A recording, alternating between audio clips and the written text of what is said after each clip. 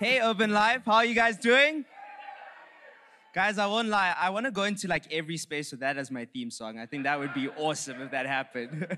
But I am extremely excited to be here today. And like one thing I've really been enjoying lately is this Jesus Is series. Have you guys been loving it? I really have, because as each week passes, I feel like I'm getting closer and closer to God, and I'm understanding Jesus on a whole new level. And I'm hoping that that has been the same for you. But as I was asked to preach, I was like, what has Jesus been to me in the last few months? The season I've been in. And with the roller coaster of what life can be like, what has been so evident is that, and this is my topic today, is that Jesus is always with us. And I'll say it again, Jesus is always with us. So when I was like thinking in scripture, where does Jesus say that, And it's actually his final words before he is taken up to heaven. Did you guys know that? His final concluding words when he speaks on the Great Commission, which you can find in Matthew 28, verses 19 to 20, where Jesus says, "Go therefore and make disciples of all the nations, baptizing them in the name of the Father and of the Son and of the Holy Spirit, teaching them to observe all things that I have commanded you, and behold, I am with you always, even to the end of the age."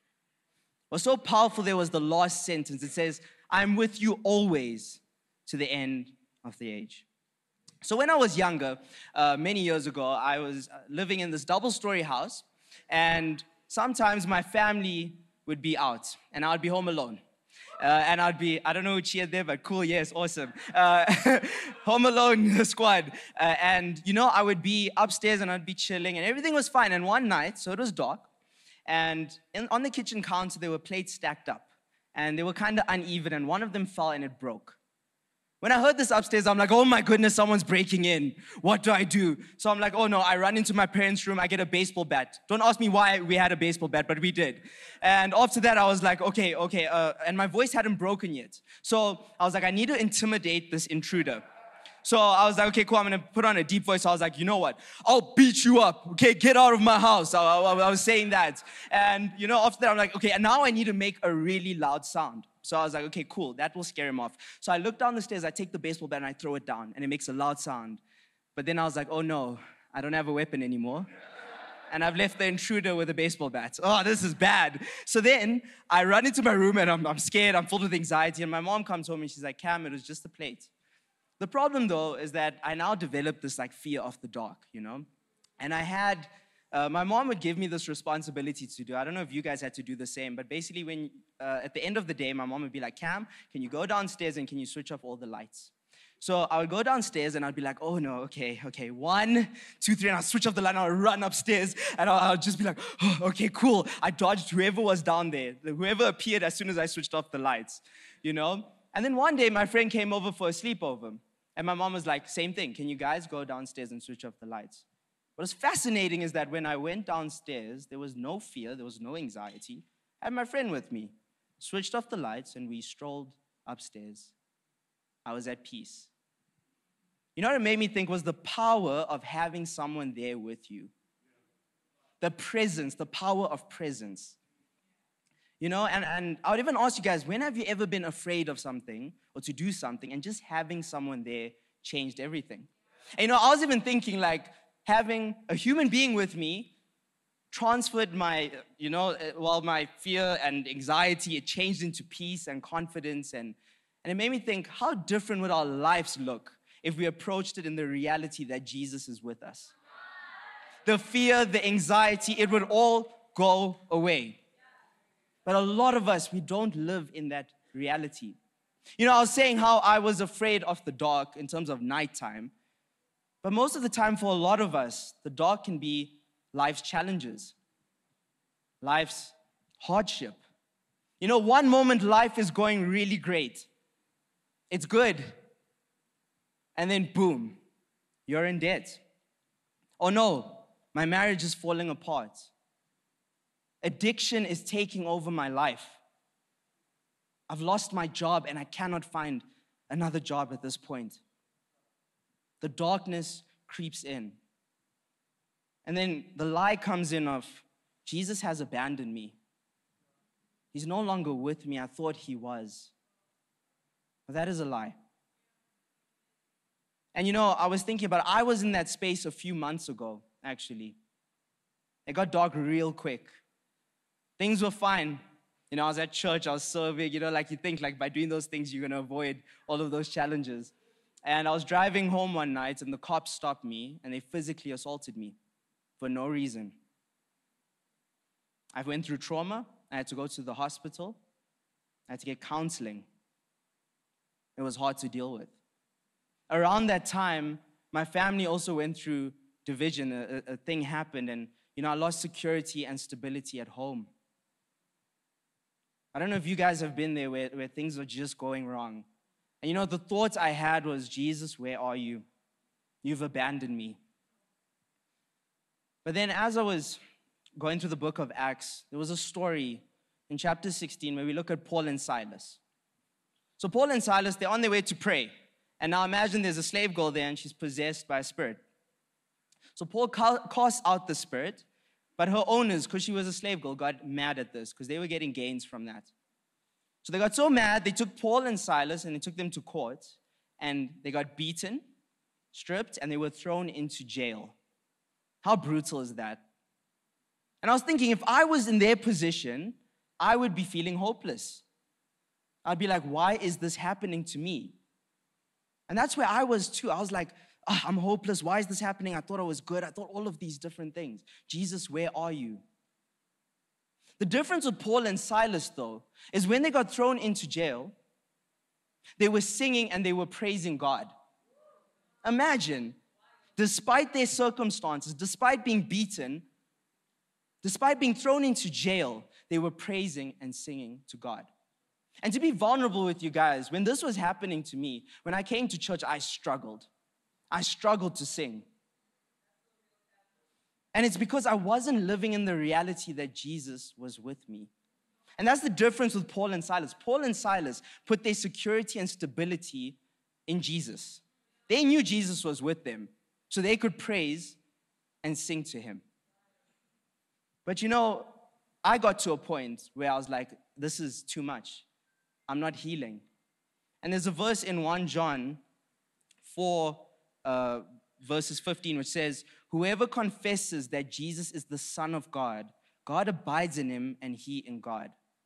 I'd always have this mentality that I had to earn it or, like I have to do something. But here it says, if you confess that Jesus is the Son of God, God's real, authentic presence is with you.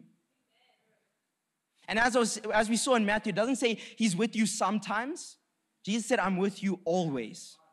And that's the difference. And when I started accepting that, I was like, you know what? I'm not going to do this on my own strength anymore. When I'm struggling, I'm going to run to God. I'm going to sit with God because he's with me. And you know what happened? Over time, I started smiling again. Joy started entering my life. When I got to church, I started singing again. And I was starting to understand why Paul and Silas were praising and singing to God. And it was just this thing of that I was experiencing comfort that I couldn't explain from Jesus. You can't explain it. And when I would come to church, I'd even find some of my friends might have been struggling. And that comfort that I received from God, I could pour it into them.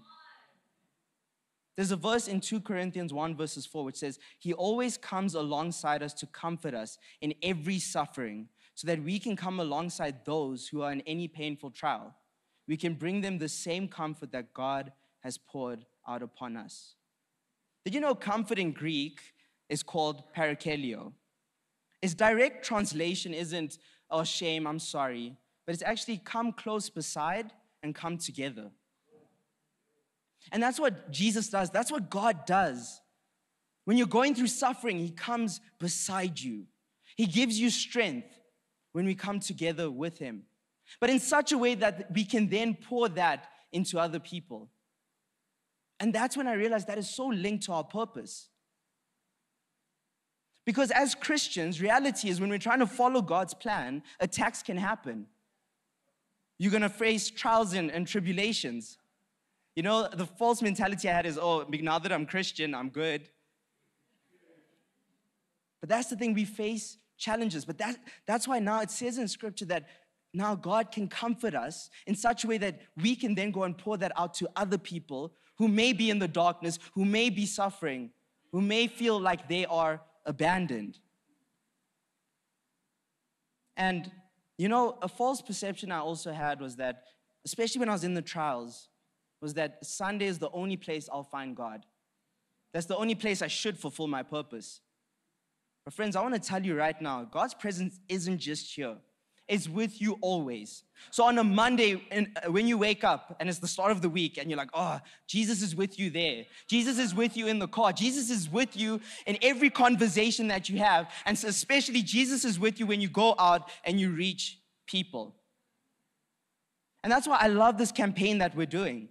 We're going out to reach people. We're fulfilling the Great Commission. And Jesus knew it was going to be hard. And that's why he says at the end, I will be with you always. And we can take comfort in that.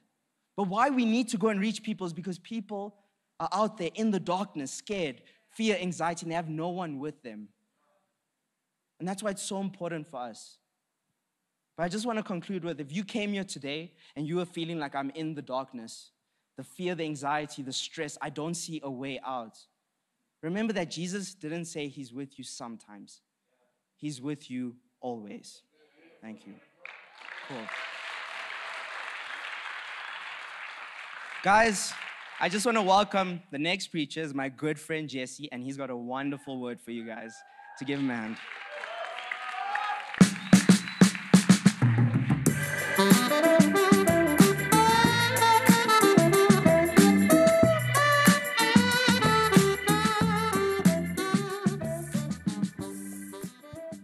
And your next contestant is...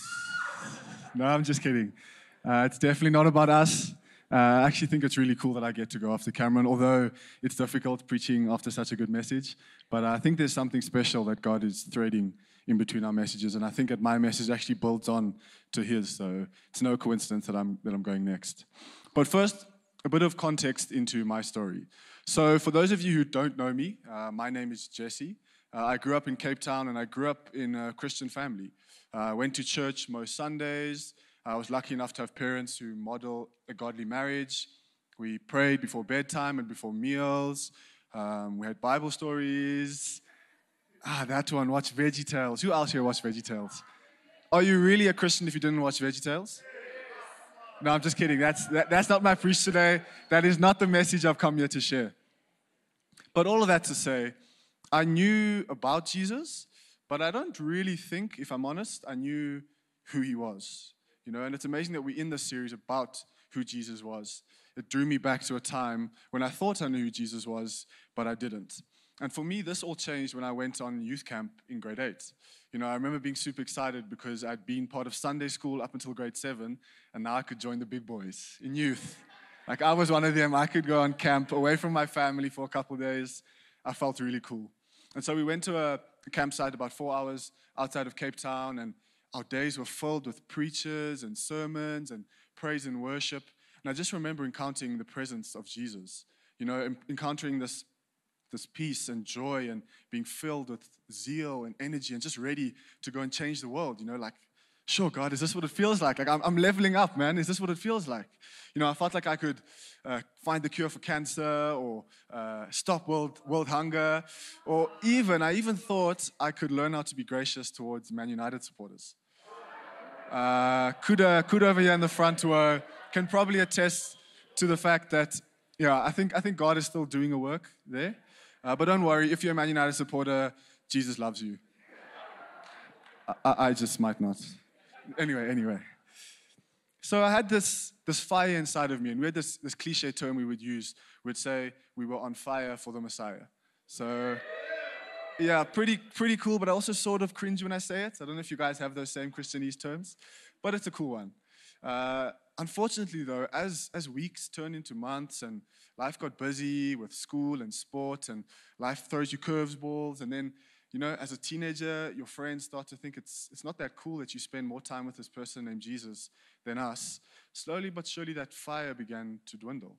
I really wanted to be a part of God's bigger plan, but seeing his kingdom come slowly slipped down my priority list. And then the next year, youth camp would come around again, and I'd level up once more. I'm ready to change the world. But nothing actually changed. Now, I don't know about for you guys, but for me, as much as I'd like to say that stayed in my teenage years, unfortunately, I've seen time and time again in my life that scenario continues to play out.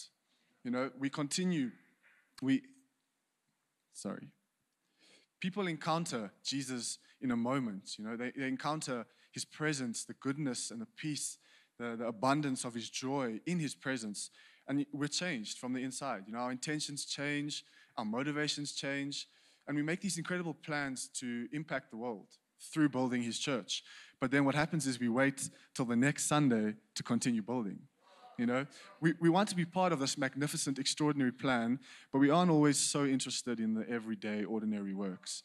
We want to come and learn how to live this life, but we actually forget to live it. God didn't sacrifice his one and only son on the cross to then just swipe his hand and say, peace out, guys. Cheers. I'm good. No, he left us with his son, with the Holy Spirit that empowers us, that fills us with wisdom and truth. And don't get me wrong, all Jesus needs is a moment. Just a moment with Jesus can change your life forever. And I pray that each of us have that moment. But he desires to walk alongside us in the ordinary. And so as I was thinking about this and who we can learn from in the Bible regarding the ordinary, everyday excellence, a person that came to mind is Jeremiah. Now, many of us may have heard of Jeremiah, but don't know too much about him. Basically, he was a prophet. And by human standards, he actually lived a pretty ordinary life. He didn't slay any giants or he didn't part any seas, but he still managed to live a life that continually pursued God's will, despite everything else, and pointed towards the coming of Jesus. And the reason I think he was able to do that was because he learned very early on and was reminded throughout his story how to live an excellent life, an extraordinary life in the ordinary. It says in Jeremiah, and many of us know the scripture, it says that God encountered, or Jeremiah encountered God, and God told him, before I formed you in the womb, I knew you. Before you were born, I set you apart. I appointed you as a prophet to the nations. Now, if I'm Jeremiah and I have this moment with God, it even says that God touched his lips and put his words in his mouth. If I have this moment and God says, I set you apart, I'm going to, similar to the feeling I had on camps, I'm going to feel like, okay, God, use me, I'm ready, send me, tell me about all the miracles we're going to do, tell me about the nations we're going to tear down, and tell me how I'm going to rule over people. But instead of that, God, in his very first vision of prophecy that he gives to Jeremiah, shows him the branch of an almond tree. Now, for some context, in that day, and even until today, almond trees are completely ordinary objects. It's something that Jeremiah would have seen every single day. And later on in his life, after Jeremiah has been through a bit of a tricky patch, life has got tough, and he's struggling to see how God's plan is going to work out in the ordinary, how his people are going to turn back to him. God decides to remind Jeremiah once more about the ordinary, so he sends him to the potter's house. Again, a potter is someone that was completely necessary in the day because they made jars for food, they made bricks, clay bricks for building, they even made the writing material of the day. But what's even more amazing about a potter is that a potter doesn't use expensive gold and metal and diamonds. A potter uses clay, an ordinary, everyday, common, inexpensive, but it's what they have available, and he makes something beautiful out of that. And in both of these situations, with the almond tree and with the clay, there was something meaningful that God was saying, but he used ordinary, everyday objects to tell Jeremiah this. It was as if he was saying, Jeremiah, yes, I have extraordinary plans for you, but let me first remind you of the ordinary. As if he was saying, don't wait on the extraordinary resources to go and live out my life. Use the everyday almond trees and clay.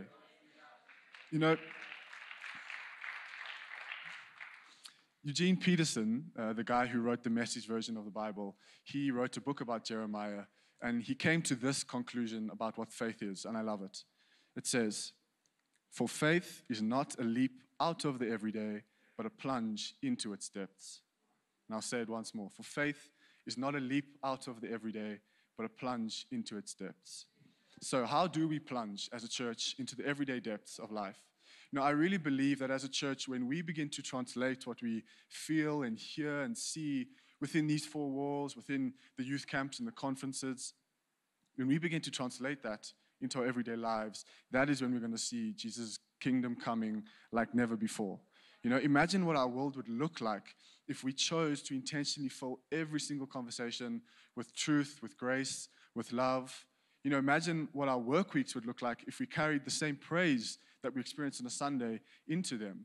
If instead of deciding to serve God on a Sunday, we also serve these people during the week. I think if we do that, instead of moments of prayer, we'll actually start to live a life of prayer. Instead of running to a quiet place to hear from God, we participate in this ongoing conversation. And slowly but surely, our spiritual eyes will begin to be opened to the extraordinary power that exists in the everyday. But that being said, I am a super practical person, and if I don't make ways for things to get done, I sometimes never do them. And so I want to leave you guys with something practical, a way that we can live this out in the everyday. And it fits in perfectly with our Belong to Build campaign. As a church, we truly believe that each and every person belongs to Build. But that doesn't have to stay on this church property or in the youth conferences or any of those situations where we come out of our homes. Actually, I believe that God is calling us to start building in our homes. There's power in inviting people into our homes. Instead of saying to God, I'm ready, send me out to the nations, send me out and help me to do all the miracles in your name, Lord, why don't we just invite people in? Instead of using our homes as a place where we run to when we need to hide away from the world or we're tired or worn out, why can't it be a place where people run to get healing? I think God has called us to an extraordinary, bold, adventurous life, but we don't step into that by merely confining to these four walls. After all, Jesus was hospitable, right? He was actually the most hospitable person ever. So hospitable that he invited himself over to your place, right? So next time I rock up, or any of you guys decide to rock up to someone else's place uninvited, just say you're trying to be like Jesus, right? Best excuse. But in all seriousness, it doesn't have to be complicated, Prepare a meal, invite Jesus in conversation, put your cell phone aside, and watch as faith is stirred around your dinner table, and hope is restored, and chains are broken, and idols are torn down.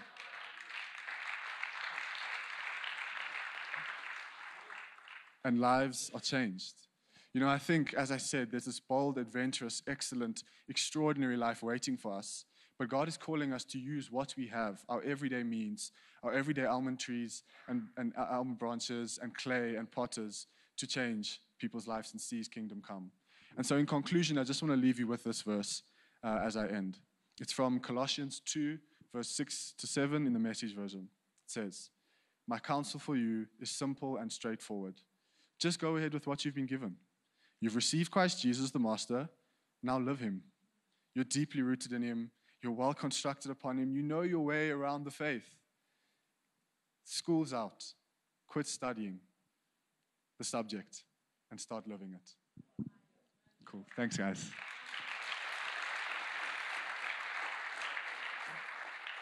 So I'd love to invite Rebecca up for the next portion of it. And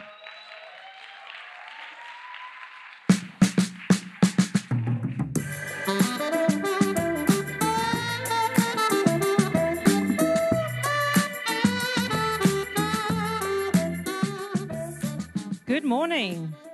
Are you guys good? I'm Rebecca, for those who don't know me, and I come here often. I pretty much live here, but not. So I'm going to start by telling you a little bit of my story, and I hope that I'll be able to encourage you. It's a lot of pressure to come as the last one after Cameron and Jesse, and I feel like a proud mum of them, even though we are almost the same age. We look like the same age. That's probably better. Yeah. Moving on. So I've been serving in the worship space since I was 9 years old. What were you doing when you were 9? Okay, good chat. And I've always felt like God called me into the worship ministry. So I started playing instruments when I was 4. So it was very natural for me to have that ability with music. But the only issue is, as I grew up, my identity got very attached to what I did. I was no longer Rebecca Bastos, which was my maiden name. I was Rebecca, the worship leader. Rebecca, the musician. Rebecca, the pastor's kid. That's an issue right there. And I think that without me realizing, I made my calling my God. And now my God gave me the calling. And I think that, I don't know, but that happens, hey? And we not even realize. It's just like, boom, oh, I am this now. And because of how I grew up, I always thought I needed to earn God's love. So for me, when I started playing and I started leading worship and people started raising their hands, oh, there's 1, 2, 3, 5 people raised their hands while I was singing. I felt like God was finally pleased with me. And I thought that finally, maybe, just maybe, now He loves me. 2019 came, and yes, it wasn't a pandemic, but I had my own pandemic. And I felt God saying, it's time to stop. And I don't know if you were a doer or just like a beer, but I'm a doer. And for me to be told to stop was a big deal. And I remember writing on my journal, and I said, if you keep going, this is your end. If I let it go, God will take me further. And I think I was very close to burnout, but the thought of letting it go was so scary. What if this was it? What if I never stepped on stage again? What if I never sang again? What if I never played my guitar again? God will never love me again. Because that was who I was. Rebecca without a guitar is just nothing. And as clear as in anything, and sometimes I wish God wasn't so clear, but sometimes He's really clear, and then when we really want Him to be clear, He's not clear. But that day He was extremely clear. And it was all caps. And He said, if this is all we ever done in your life, am I still enough for you? Is being called my daughter enough for you? And because I'm very honest, even with God, I said, no, it's not enough. I can't just be a daughter. You're not going to love me if I'm just a daughter. As I was looking at the series, Jesus is, and we have heard a lot about what Jesus is. Big words like omniscient. And then Jesus sleeping. Plot twist, He's not. Jesus is all in. Jesus is the source, the source. And I started reading through Matthew and Luke. And I realized that in the first chapters of Matthew and Luke, there's nothing about the big moments of Jesus. In fact, it talks about His birth, His genealogy, and then His baptism in the ordinary, right? Luke 3:21 said, when all the people were baptized, Jesus also got baptized. He was praying. Heaven opened and the Holy Spirit descended on Him like a physical appearance, like a dove. Ordinary. And a voice came from heaven. You are my Son, and with you I'm well pleased. Jesus was about 30 years old when He began His public ministry. If you're 30, you're good. Jesus was known as the son of Joseph. Joseph was the son of Heli. Heli was the son of Adam, son of God. And this is my title. Jesus is the Son of God. What I find fascinating is that when God called Jesus, he didn't say, Jesus, you. Type 7 on Enneagram. Personality type A, B, C, D, J, K, whatever. He called him son. And then he began his ministry. And I wonder if sometimes we wait to be called the chief of natural and supernatural ministries before we start something. And all God wants to call us is son, daughter. With you, I'm well pleased. So my question to you today is, who you are a son of? Who you are a daughter of? After that, pointing the story in Luke, Jesus goes to the wilderness and he's tempted with 3 things. And these 3 things actually goes direct attacking his sonship to God. So the first one is, Luke 4, Luke 4. If you are the Son of God, tell the stone to become a loaf of bread. But Jesus is the Son of God. He knows his provision comes from his Father. The second one was, he showed the kingdoms and he said, I'll give you all the glory if you worship me. I'll give you the authority over them if you worship me. But Jesus knew he was the Son of God. The kingdom is already his.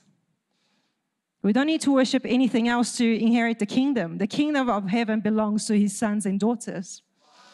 And the third thing is,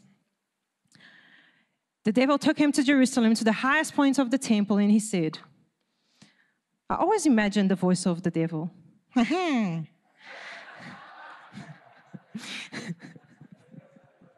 If you are the Son of God, jump off. But Jesus knew he was the Son of God, and his power come from his Father. He didn't need to jump off or show off because he's already had the power that was given to him through his Father. I wonder how many of us have been tested in who we are. I thought I was just a worship leader, so when the enemy came and said, are you just that? What are you without it? I didn't know who I was.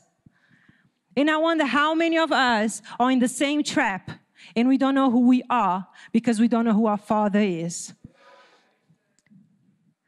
I wonder if sometimes we doubt that being a daughter and a son is just not good enough. And I wonder how many times we let people say that being a son and a daughter of the Most High God doesn't cut it. Being a son and a daughter of someone means a lot, right?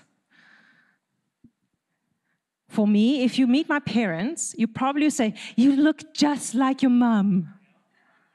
And my dad, you are just like your dad. Your personality, you are loud, which I'm really not. I'm super quiet, toned down. But sometimes, it's not just our personality and the looks we get from our parents. Sometimes we inherit burdens, sickness, hurt, things we actually didn't sign up to. If you know my mom, she's beautiful. You'll never know that she is almost 70. I just don't know her age, actually. But she's beautiful. You know that every single morning, she steps on a scale, and she lets the scale tell who she is. So guess what? My husband didn't allow me to buy a scale because I would be exactly the same. My insecurity about how I look, how much I weigh, determines a lot of how my humor is going to be, or my, what do you call that? My mood is going to be. The most difficult character of God for me is that he's a loving Father. And I know I grew up with a loving father, but he was also an angry man. So I struggle to believe that God looks at me and says, Rebecca, my beloved daughter, with you I'm well pleased. God, but I'm not with it. I'm always wrong. I never do things right. How do you love me? How can I be loved by a father that not even knows if I'm doing right or wrong? Does anyone feel like that? That sometimes you need to earn the love of a father?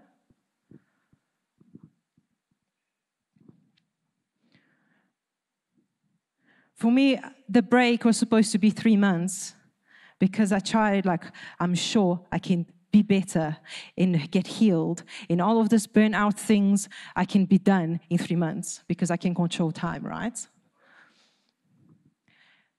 But it was in 2019, and I think I'm sorry about lockdown, but I think it was my fault because I needed the break.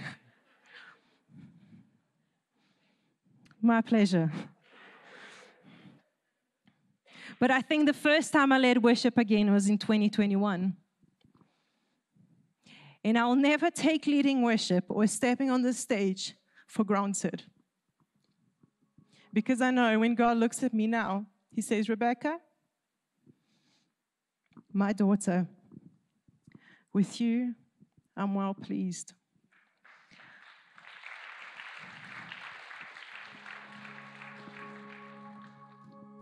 And maybe today, it's time for you to ask yourselves, are you a son or a daughter of God?